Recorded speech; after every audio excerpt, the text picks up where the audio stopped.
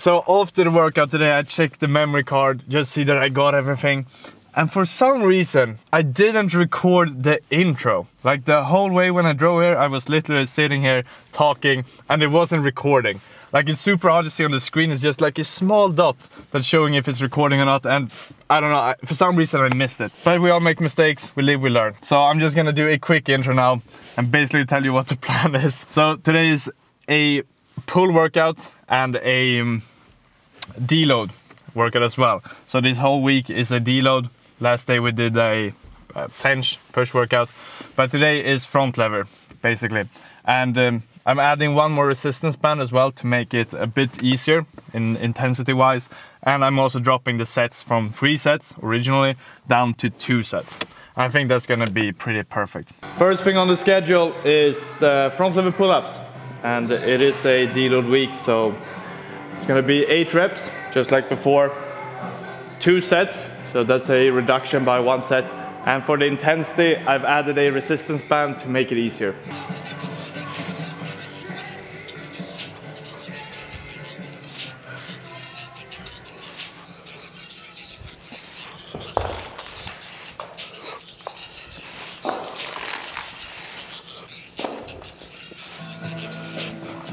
Front lever is definitely my strongest skill compared to front lever and planche. This might be a little bit too much help. But at the same time, it is a deload, so the whole point of it is to be pretty damn easy. I'll do one more set with this one and might change to a small resistance band for the other ones. So it's, you know, some intensity but still deload. On to the second set. And since it is a lot of help, at least the form is gonna be perfect. That's gonna be the main focus here.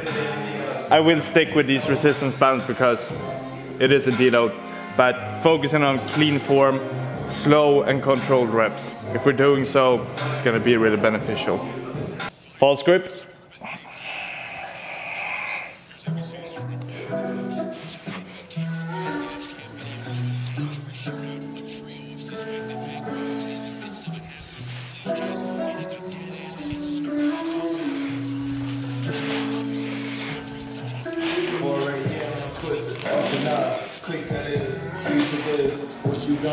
That feels good. Doing it slow and controlled, good for muscle connection and everything, so we gotta get a lot from this. We're moving pretty damn fast today since it's only 2 sets of each exercise, but that's pretty fun. Next up is the 1-arm front lever, both arms, and also here, 8 seconds. I have a bit more help. I think the form is gonna be pretty damn good. Also put the camera, so if you're getting bored of me, you can always check out my friends doing rows in the background. That's more interesting.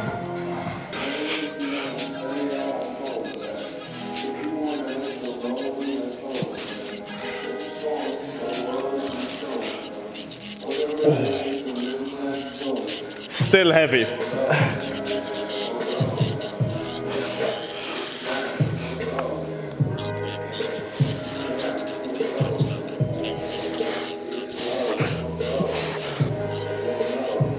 Oh. I think I must have put the ropes a bit lower than usual. I'm not laying on the floor even if it may look like that, but I'm touching it like constantly a little bit. So I'm gonna put these ones a bit higher before the next set. Since the boys are training without shirt, I have to take mine off too, showing who's the alpha. And maybe to check a little form. Last one started with this one, now we're starting on the left arm.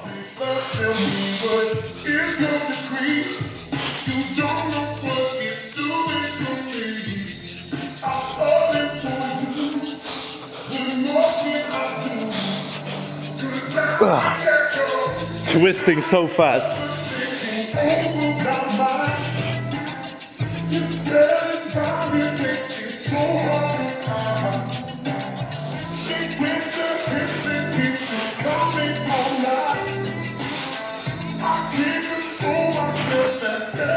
Oof.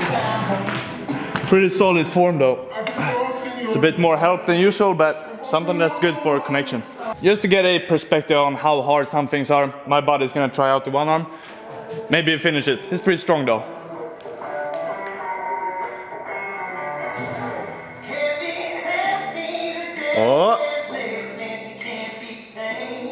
Solid. Nice. Actually pretty impressed. Or maybe I'm just weak as fuck, I don't know. It was the Victorian that was up next. Since we're having a lot of help, I'm gonna really try to get my chest up. Like the cleanest form is when you're here. A bit exaggerated, but thinking being here, then you might drop here and that's still pretty good form. Worst thing is being here, so we're gonna skip that part. 2 sets, minimum 8-second holds.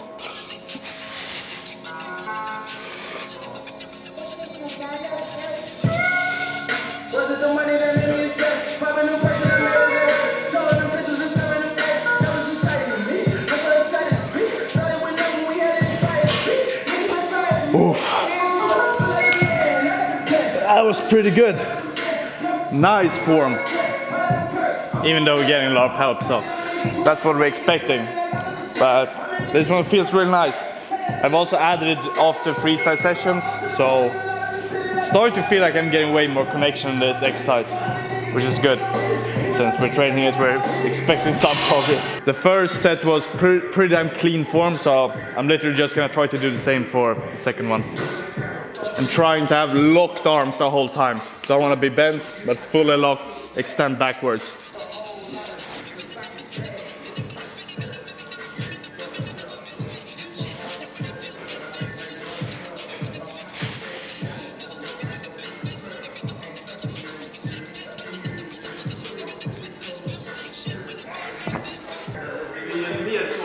Ja, hur lätt det? Solid! Det är bra! Oh. Jag är så närmare med händerna. Oh, nice! Chest up! Oh, better. Yes, listen to my vlogs. Up next is top front lever hold. Last week I had normal sessions and I never really managed to hold the rings like towards the body. Like when I'm doing it on a bar, I press it against my stomach.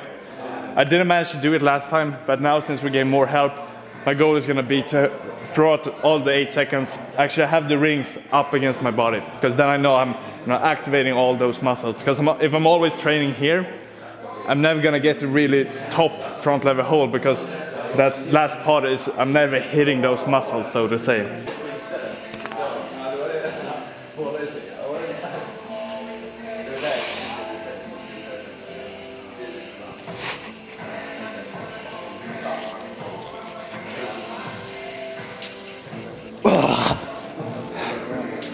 Oof. I think I did it for at least the first 6 seconds. Then the 2 final seconds, bit more shaky, losing contact with the bar, with the rings. But I'm still pretty satisfied. Let me tell you something. Most people know, but we don't really do something with that knowledge. And that's when it comes to building routines. We all know that we should have, healthy routines and everything. But then again, we don't really have healthy routines in general. It is extremely helpful. When you start building your routines, your daily based life, and doing small things, not these huge stuff, but doing small things that in the long run is gonna guarantee to, so to say, your progress, that's the key. So me personally, when it comes to food and everything, I don't count calories, I don't do stuff like that. But what I do is, every morning I have a fixed breakfast. So I always have my 3 eggs, I have my protein shake. And so every morning when I wake up, I just do these things, and I don't really think about what I'm eating, counting, stuff like that. I just know that, okay, I know this is enough protein, so that's check. And when it comes to training, I just pick my clothing in the morning, put them in a bag. I have them throughout the whole day in school and everything, and as soon as I'm done with school, I go directly to the gym. I never go home before going to the gym, because that leads me to the point where I'm having to take the decision, should I go to the gym or not? No, I'm just, every time, as soon as I'm done with the other things during the day, I go directly to the gym. And that eliminates the risk of me actually just staying home or doing something else. So I think that's really the key point, is just building these habits. And that's what I love about gym training or calisthenics, is you can literally train whenever. You don't really have to adapt to a specific time. I actually used to be a swimmer back in the days. I did it for 11 years roughly, and it was great. But what I hated was the fixed time schedule. Like at 6 in the evening, everyone should be here and we train for 1 hour. And having those fixed times, that sucked, because then you always got home, you could be home for like 1.5 hours and then you were gonna go swimming. So like you couldn't plan anything, and I don't know, I really hated that. So that's one of the reasons I quit, because it just didn't work with the lifestyle I wanted to have. Building these routines, making sure you actually do some things, that's gonna be the key point. Eliminating these factors of having to think. Like, we don't want to think when we do stuff, we just do it routine based, and then all of a sudden we have results. That's the key.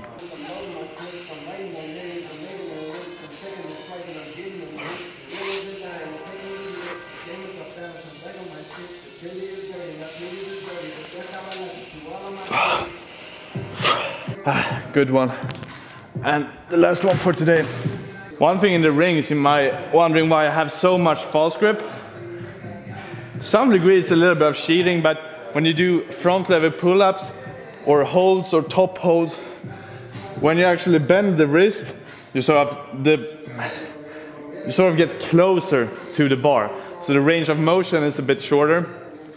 And also I feel like when I do actually have false grip, I have more connection.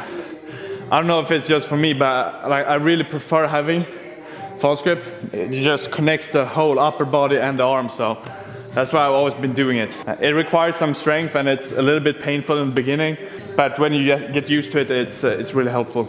I got myself 30 kg for the pull-ups. Last time it was 40 kg and 8 reps. Still gonna do the 8 reps, just a little bit less. However, I'm more towards the 1 rep max person. So for me, it's not necessarily the weight that makes the difference.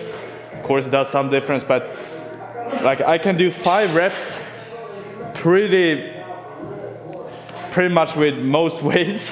But as soon as I start to do like more reps, like let's say 20 reps, I can't do much weight. Like I suck. Just at normal pull-ups without any weight, I'm really bad at. So my strength is high as fucking weights, but low reps. That's the way I go. So having more or less weight doesn't matter too much, but increasing the reps, it's gonna fuck me over. So we stick into 8 reps.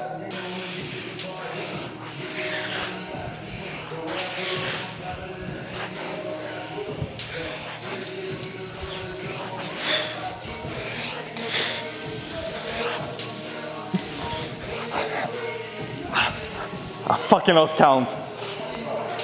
I think that 8, I think.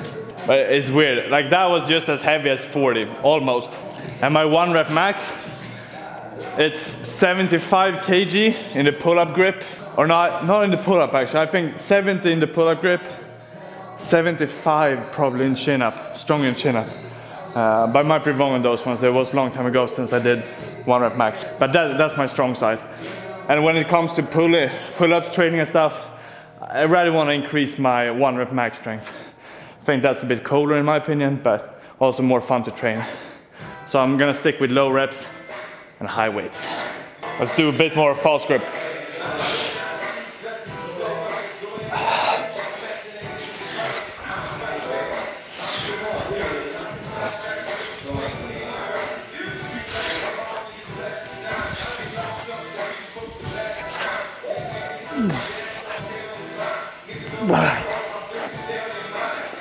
You see, like, these reps are just like when I did with 40 kg last week.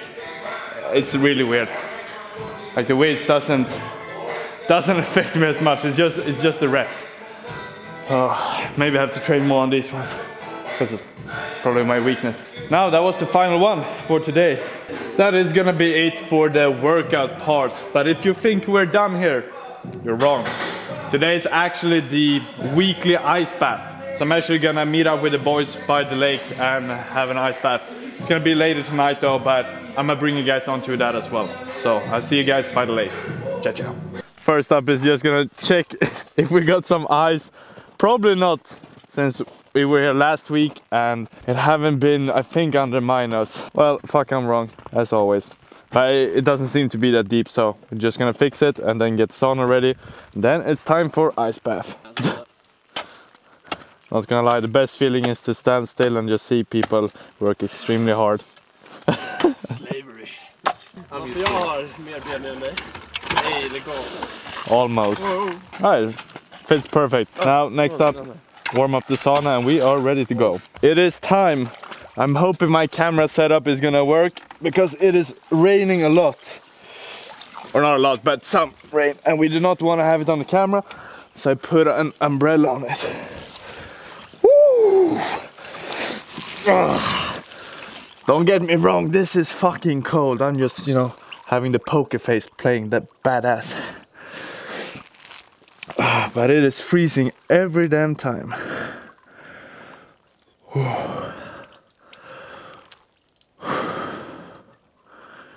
Extremely relaxing though.